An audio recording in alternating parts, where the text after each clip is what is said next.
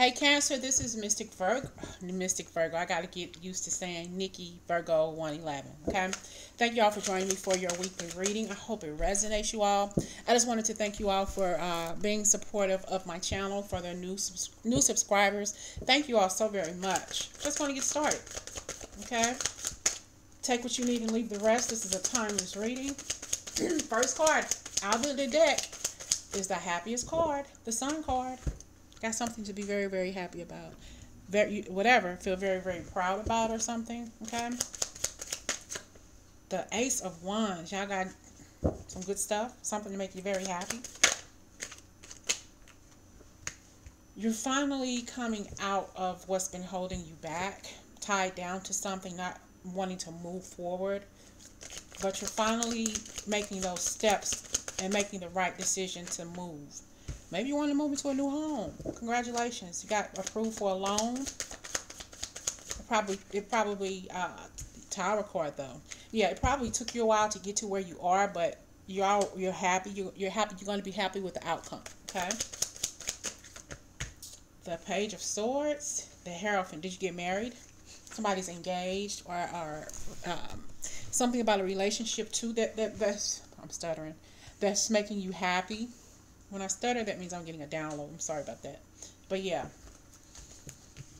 So it took you a while to get to this point. You've struggled a lot, maybe traveled a lot. You haven't settled down. Now it's the perfect time for you to settle down. I have this Ace of Wands. But it means intimacy and sex, but something happened. Maybe sexually, or maybe the relationship blew up, or maybe you met somebody who is good to you, in the bedroom. Something surrounding intimacy. You're afraid to step forward with this person because you were afraid to get hurt. But this person blew you away in a good way. You were able to be happy with this person, set a good home, set a good example for this person. But did you find out this person was married to somebody else after y'all got a house together? Something fishy.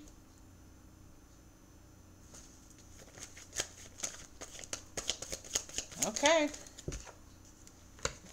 Have some strength, okay? Clarify the Ace of Wands. Why does this Ace of Wands worry me for the Cancer? Why is this Ace of Wands worrying me for the Cancer here?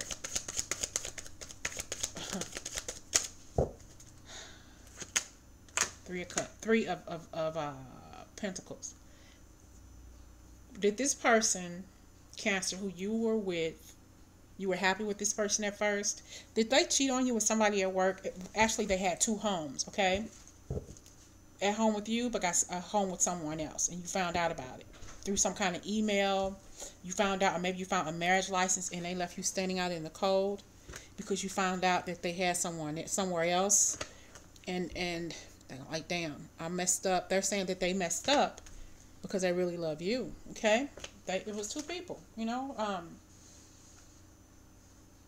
or maybe you knew that they were married and you all were together anyway, and you thought that they were going to leave their wife or significant other or husband, but they didn't, and you found out about this. The Tower blew up in your face. You found out that they were still communicating with their ex, or you found out that they were still living with somebody who they told you were their ex. And you miss this person. You love this person. It's over with. Something fishy going on like around here, Cancer. They're trying to think of different ways, or they tried to think of different ways to explain their situation to you. They probably said, well, I need to take a break from this relationship for a while so I can get my head back into the game and I can figure out what to do. Some of you probably knew that they had another relationship and they told you that they were going to end the relationship, but they didn't, and they lied. And they told you they were going to work things out or whatever. Eventually, they're wanting to offer you something more. But despite that, they gave you even little than they did before, because they weren't planning on leaving their significant other to begin with. They were just saying that to placate you. They weren't leaving. They told you that they were leaving, but they didn't. And now you stuck. Like, I care about you. You lied to me. They said that, yeah, I'm going to end this relationship, but they still love the person they're with, so they held on to that secret. And they're still telling you that they love you. I'm coming to tell you that I love you. I want to work things out. But I don't think you're willing to accept their explanation because you don't trust them and you don't believe what they say. There's something fishy going on here. You are happy, very happy. Okay, but when I'm looking at this, I'm not looking at just the staff. I'm not looking at just the sexual aspect of it. If you see that, there's a hole here. Okay, right there. There's a hole. You see that hole? Something's not right here. Something's not right. Something's missing. Something's not right. It's not all. It's not as cracked up as you think it is. There's something missing. Why is there a hole here? What's missing? Okay. It's ruining the connection. It has ruined or will ruin this connection because somebody told a lie. Some of you knew that this person was married. Some of you didn't. Okay. Messages for the Cancer about their person. Message for the Cancer about their person. It's 10 of Cups. I'm sorry, 10 of Wands. It's a burden for not only you but them. Because they don't think that they can. They don't think that they can ever get back to you the way it used to be. Because they lied to you. 9 of Pentacles, and they definitely want to come back. Because they know that you're full of wisdom. They like the fact that you are well grounded and beautiful and amazing. The 6 of Pentacles, but they're not being fair to you, their spouse, or themselves, and they realize this. This is just an unfair situation.